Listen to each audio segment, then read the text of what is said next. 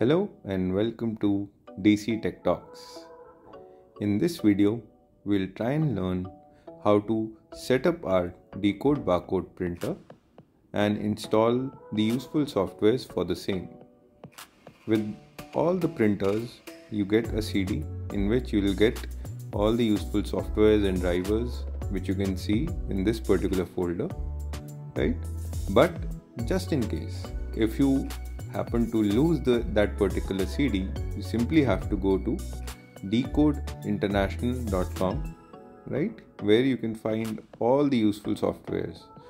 We'll just show you the website. This is the website, decodeinternational.com, and in the download section you'll be able to find all the useful drivers and softwares. So let's try and click on Windows driver and start the installation process. By the way, installation process of all the DCode barcode printers is absolutely same. So if you've learned how to download one printer, you've learned how to download every DCode barcode printer, right? Let's click next, check on run, and then you have to click finish. So that this will start our installation process. So we have to wait for the window to pop up. Yes, so this is our install wizard. Let's click on next. This is the default printer name. You can leave it as it is, or if you want to rename your barcode printer, you can rename it as per your convenience. Let's click on finish and wait for the installation to complete. So this completes our installation successfully. We'll have to close this particular window and then we'll have to go to the control panel, which in this case we have saved this particular shortcut on the desktop, devices and printer section. This is our default printer name, 2054. We'll go to the printer properties. Firstly, we'll have to check for ports. So if your printer accepts the default port, then well and good. Otherwise, you'll have to test individual ports one by one to see which port is being accepted by your barcode printer. In general, we have to go to the preference tab and we have different default label sizes.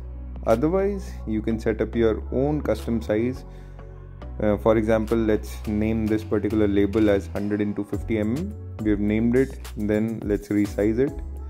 This is the format of 100 into 50 mm barcode label, right?